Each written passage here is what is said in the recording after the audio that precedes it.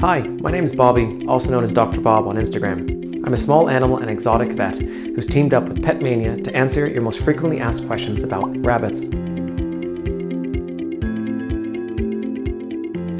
Routine parasite control is not common practice in rabbits, and all treatment options should be discussed with your vet. The most common parasite found in rabbits are mites. These can be ear mites or fur mites.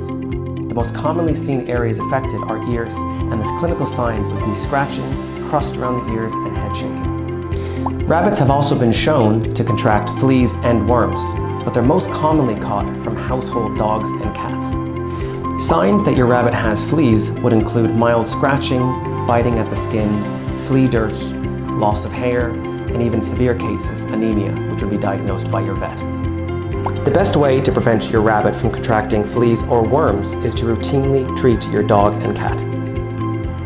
Thank you for watching, and we hope you found this video helpful. Make sure to follow and subscribe to Petmania on all their social media pages to stay up to date on news and offers.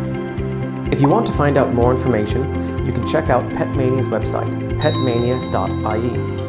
Call into your local Petmania store or message them on any of their social media pages, and a member of their team will be more than happy to help. And if you have any veterinary questions or need advice, make sure to contact your local vet and schedule an appointment to ensure that your pet is happy and healthy or gets the treatment they need.